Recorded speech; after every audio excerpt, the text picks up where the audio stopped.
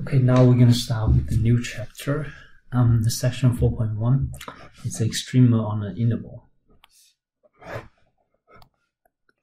Extrema is basically referred to either maximum or minimum.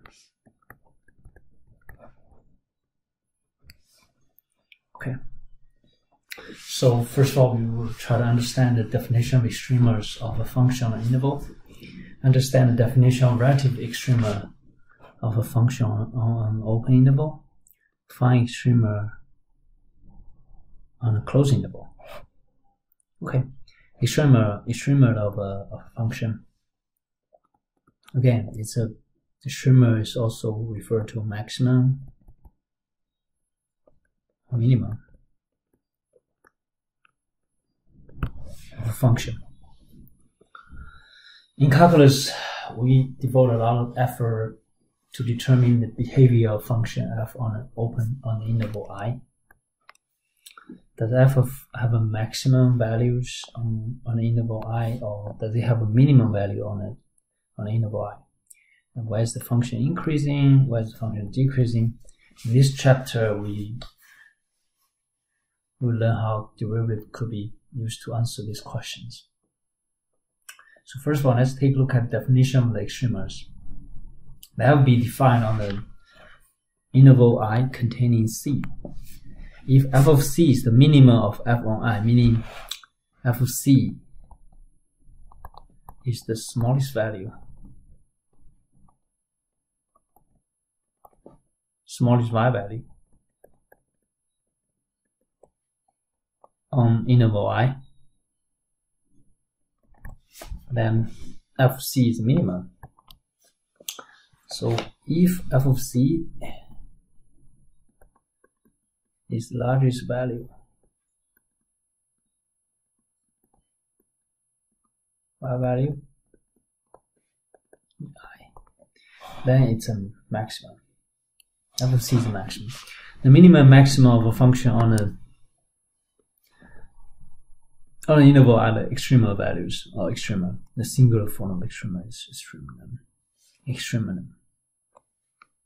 Of the function on the interval, the minimum and maximum of function on the interval are also called absolute minimum, absolute maximum.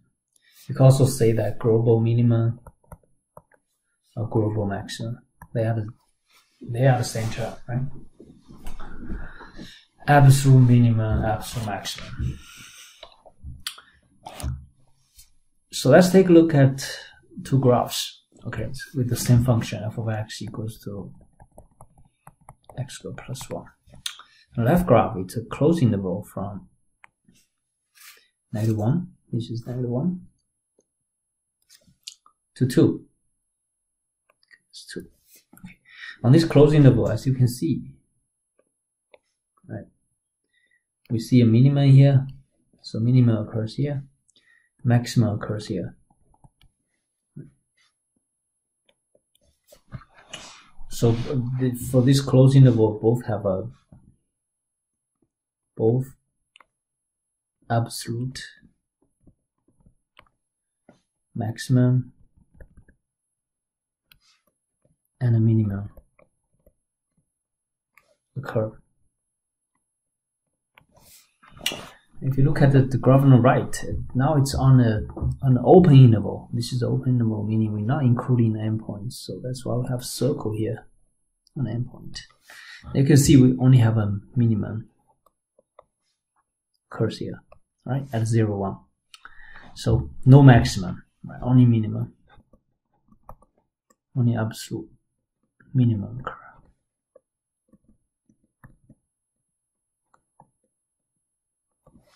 Okay, so that's the difference between an open and a closed interval. And let's take a look at this graph really quick. Figure 3.1. If you look at it, this is a piecewise function. G of x equals x squared plus 1 when x is not equal to 0. When g of x equals 2 when x is equal to 0. So that's why we have a circle here. We have a solid point at 0, 2, right?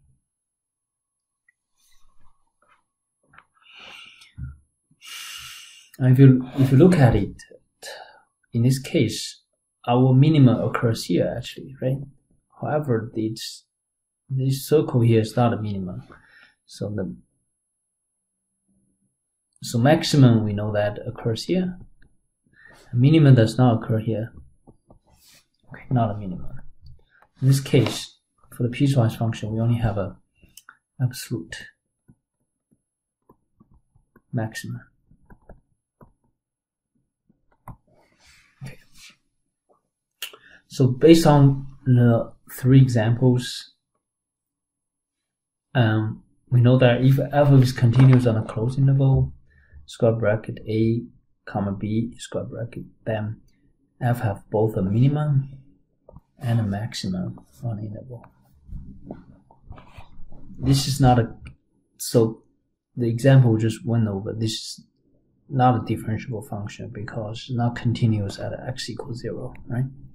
So it's not different. It's not continuous function, then it's not differentiable. So if it's continuous, f is continuous on a closed interval, then guarantee that's a absolute maximum and absolute minimum on the interval.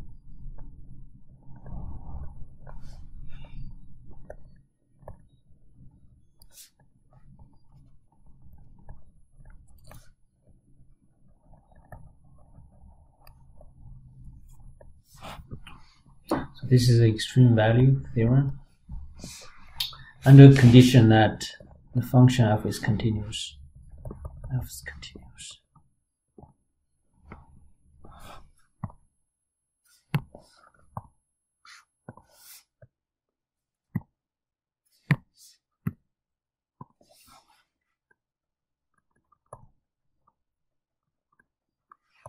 On a closed interval, AB. Okay. So next thing, let's take a look at relative extrema and critical values. Based on the term, relative extrema is referred to relative minima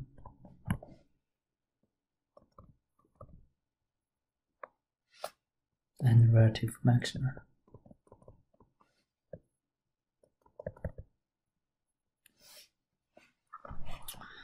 So let's take a look at this graph. This is a typical graph which has a hill and a valley. And this is a typical hill, that's a typical valley.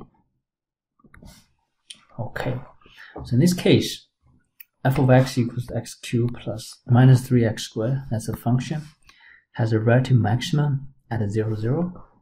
So this is what they call relative maximum.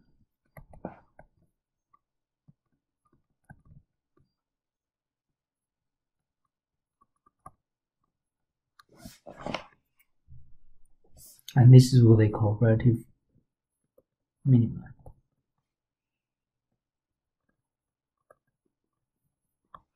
And there's no, since the graph go up and down forever, so there's no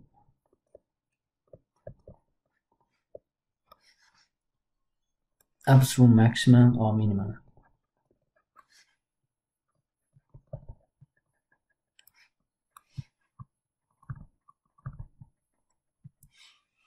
Okay.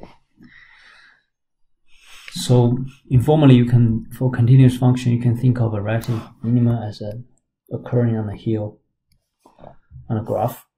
Whenever you have a hill-shaped graph, then you have a relative maximum and relative minimum as occurring in a valley on a graph. So whenever you see a valley, then you have a relative minimum. So such a hill or valley could occur in 2 ways. If the hill is smooth, or if a hill or valley is smooth and rounded, the graph has horizontal tangent line at a high point or a low point. If the hill or valley is sharpened and peaked, the graph represents a function that is not differentiable at a high point or low points like this, right? So this is not differentiable, not differentiable.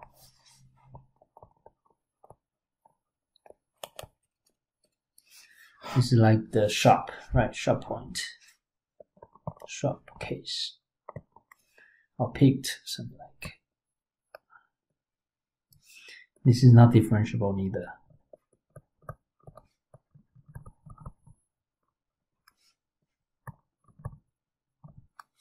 Okay, so not differentiable case. And here like that, value that, right? Here, this is value. Okay, so for different scenario, so for here on the value you have horizontal tangent. If the here value is sharper and picked, then the graph represents a function not differentiable. Okay. So let's take a look at the definition of relative extrema. So if there's an open interval containing C, in which FC is the maximum, FC is called relative maximum of F, you can say that has relative maximum at C comma F of C. And remember, this is the open interval case. Okay. So second one, if there's an open interval, again it's open interval containing C, F of C is the minimum. The F of C is called relative minimum of F. You can say that F has a relative minimum at parentheses C comma F of C.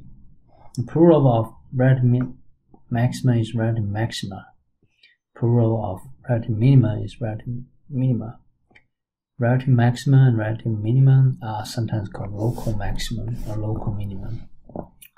And the other one is global, and this one is local. Okay. Find the value of the derivative of each relative extrema shown in figure 3.3. And first one, relative minimum, relative maxima occurs at 3,2. At 0.32. Second graph, f of x equals the absolute value of x. Next relative minima occurs at 0, 0. And the third graph is a sine function, so relative maxima occurs pi over 2, 1. And relative minima occurs at 3 pi over 2 and negative 1. Okay. As you can see, this is a horizontal tangent here, right? That's horizontal tangent here. Slope of tangent line equals 0 because tangent line at that point at both here and then valley is equal to 0. Okay. And here this is not differentiable. Meaning not differentiable. Slope of tangent line does not exist.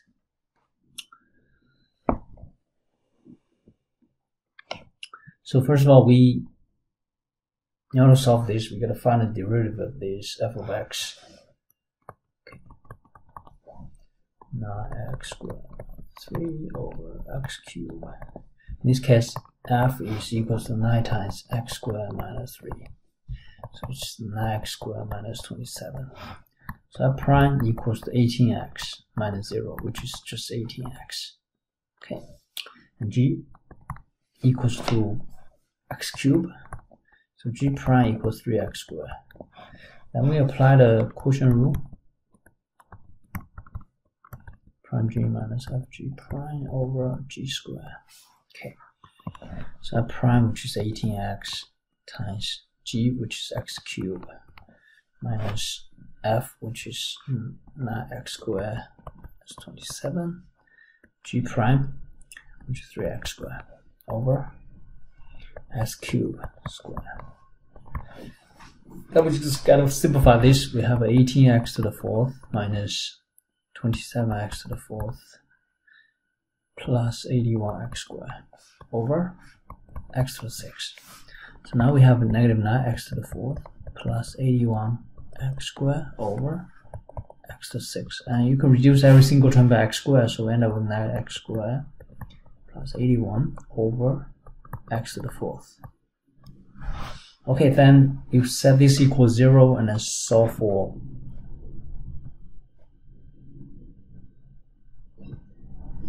so set negative 9x squared plus 81 over x to the fourth equals 0, and solve for x. In this case, we have negative 9 x squared plus 81 equals 0. So simplify that, x squared minus 9 equals 0. So x equals to plus minus 3. Okay. And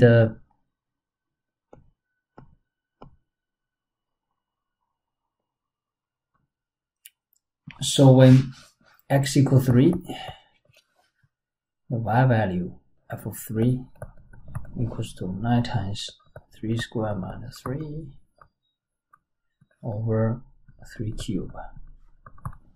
So that's going to be 9 times 6 over 27, which gives us, reduce it, becomes 2. So 3, 2, that's why we have a relative maximum there.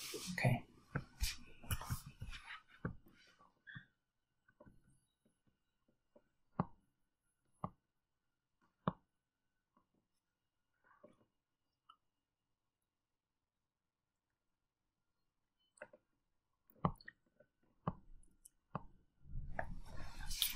At x equals 0, derivative of f of x equals absolute value of x does not exist, because one side limit does not equal to the other side. So left hand side we get a limit which is negative 1. Right hand side limit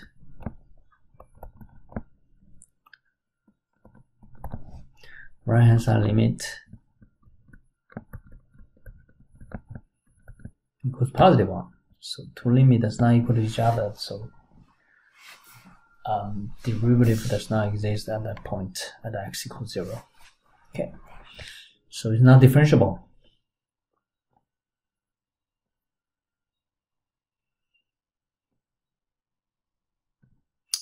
The last one, derivative of f of x is prime of x equals to derivative of sine x becomes cosine x, and set equals 0. Let's see if set cosine x equals 0, x is either equal to power 2 or 3 power 2 within the first period, right?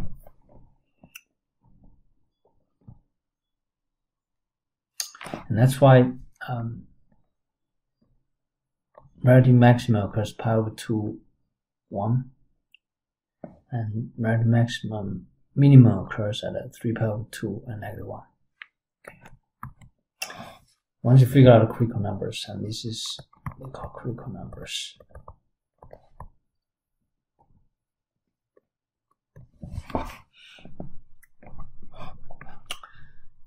Notice that the derivative either in each relative extremal case, the derivative either is 0 or does not exist. So the x value at this special point are called critical values, critical numbers. Okay. Following are two typical critical numbers. First one is called horizontal tangent. So critical numbers either occurs at when you have a horizontal tangent line.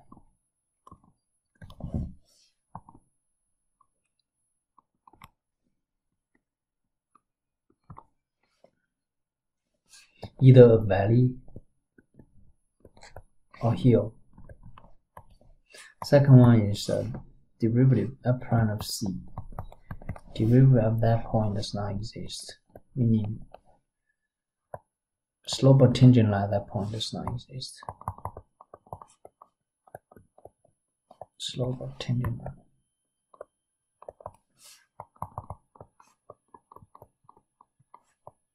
Does not exist at x equals c.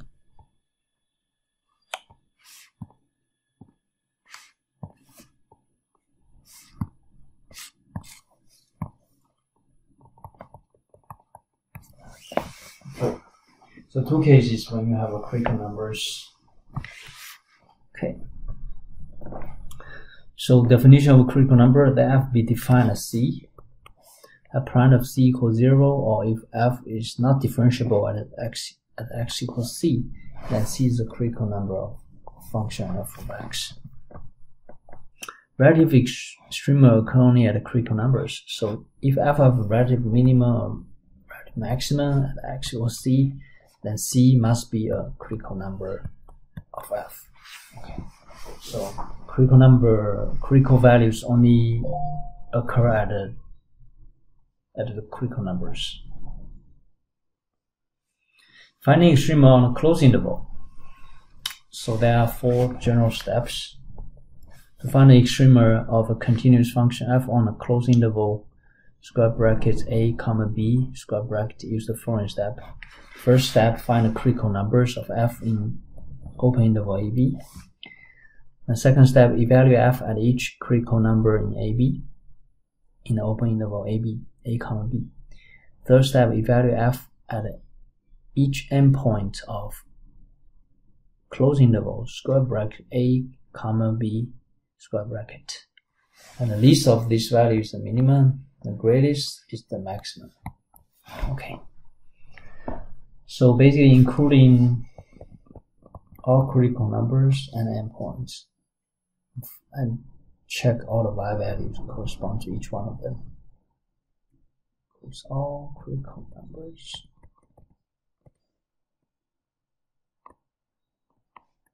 and endpoints.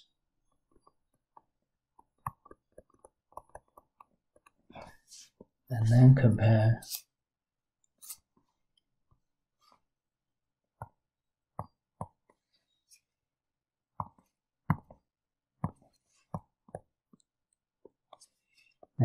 y value correspond to each one of them. Corresponding to each.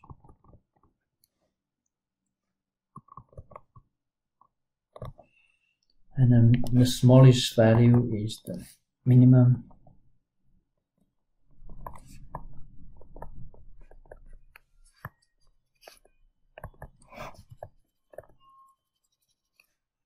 And the largest value is the maximum.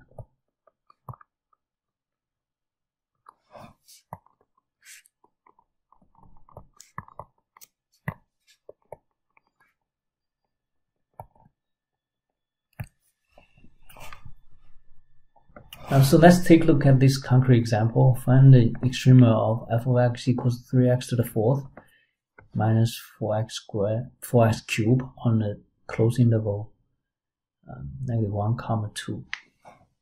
So first of all, find the derivative using the power rule, right? 3 times 4 and reduce the power by 1 minus 4 times 3, reduce the power by 1. So we get 12x to the cube minus 12x squared. Now we factor this, we get 12x squared, x minus 1. And we use zero factor property, so setting 12x squared equals 0, setting x minus 1 equals 0. When we solve 12x squared equals 0, x squared equals 0, x equals 0. Second one, adding 1 from both sides, x equals to 1.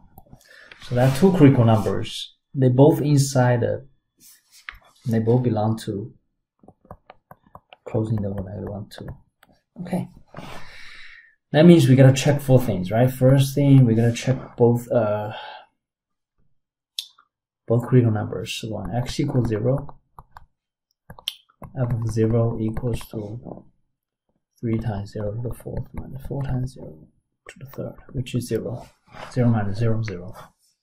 Second one, x equals 1. So f of 1 equals 3 times 1 to the 4th minus 4 times 1 to the 3rd, which is 3 minus 4, -1. Third one is the endpoint, right? Left endpoint, x equals -1. So f of -1 equals 3 times -1 to the 4th minus 4 times -1 to the 3rd. So here we have a -1 to the 4th becomes 1.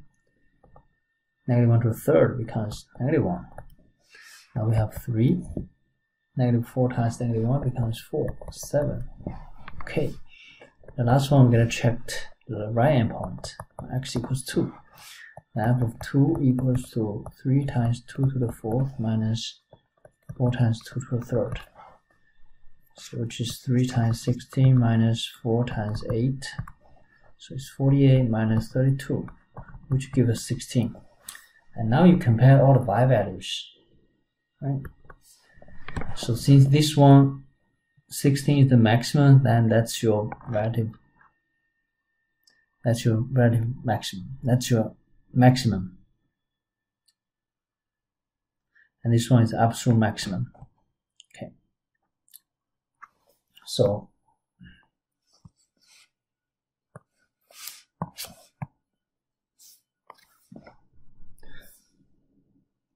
the absolute maximum occurs at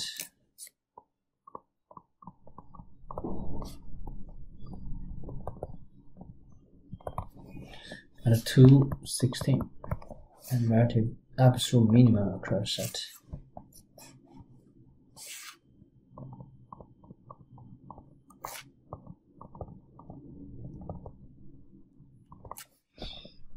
-1 is smallest value, so it's 1, -1. Okay, so by doing this procedure, you'll be able to find out both extremas. Okay.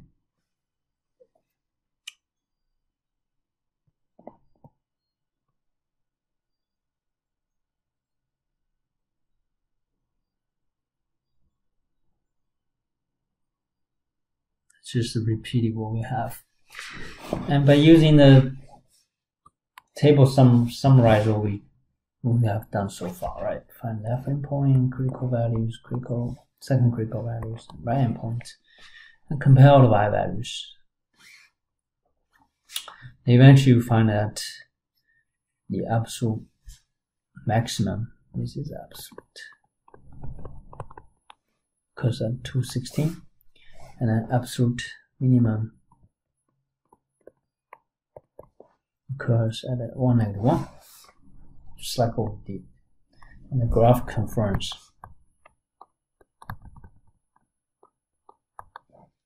what we discover.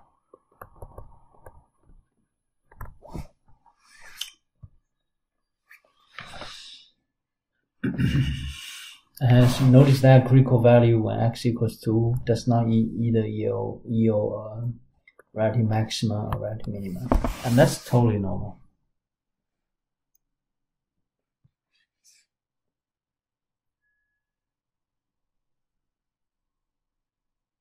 This tells you that the converse of theorem 3.2 is not true. In other words, the critical numbers of a function may not produce either maximum, minimum.